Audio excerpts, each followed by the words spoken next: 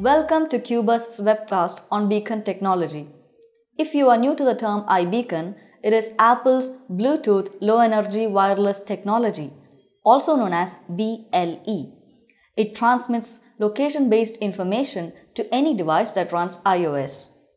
In simple terms, beacons are Bluetooth transmitters that can be planted anywhere. Apps on your phones and other devices receive the signals transmitted by these beacons. For example, if you are in a mall, a retailer's app, if already installed, displays special offers and discounts on apparels when you walk past apparel's section.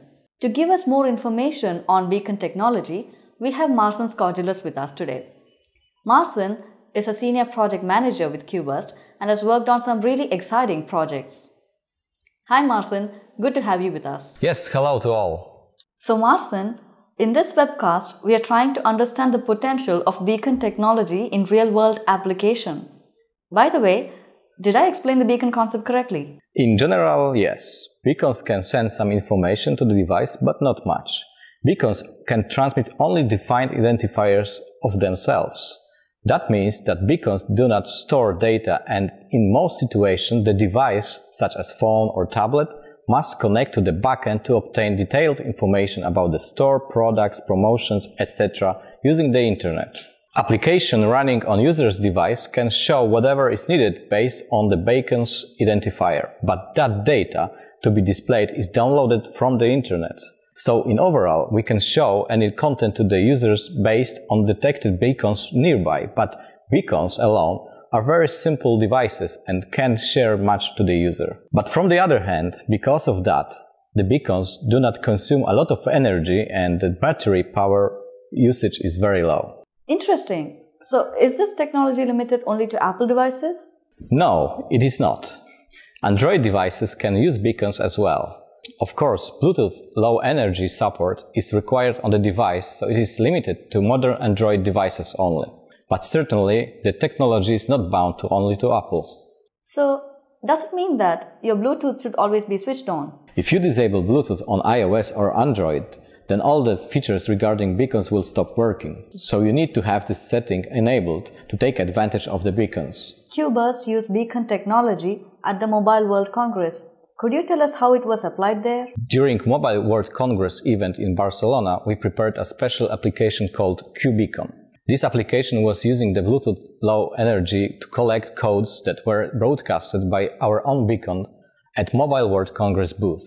Scanning of QR codes available at the stand was an alternative to beacons, but the general idea was to gather codes from users. Finally, a person with the highest number of collected codes won an iPad from Cubust, and the application also gave users a chance to get discounts for some of Cubust's services. So beacons were used as equivalent of a QR code scanning to collect promotion codes. What are the challenges you face while implementing the technology for our customers? There are no big challenges of using the beacons. The technology is quite easy to use by developers. There exist very well documented APIs for Android and iOS. Of course, developers faced some troubles using new technologies, but that's a normal thing. The biggest challenge for us was a moment when we hit some limitations in iOS while using beacons monitoring feature, in which only 20 regions are supported for a single application.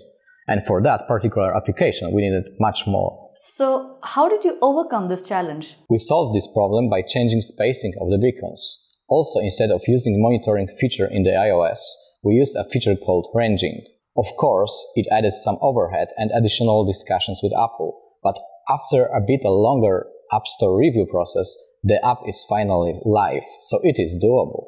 Anyway, I suggest first, instead of finding technical workaround, to try to change the overall approach idea. Retail industry is the most commonly cited real-world use case of beacon technology.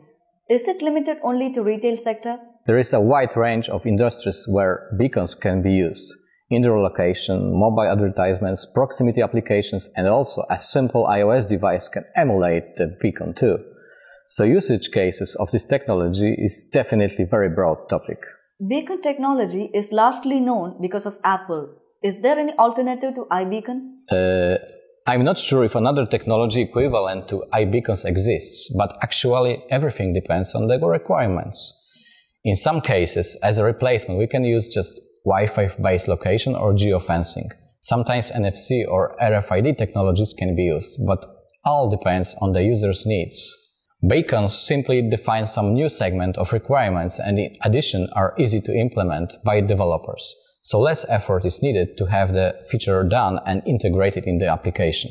You and your team have done a fair bit of development work using beacon technology. Thank you, Marcin. It was a pleasure talking to you. Okay, thank you very much. If you would like to get in touch with us or know more, please contact us at info@qburst.com. Thanks for watching.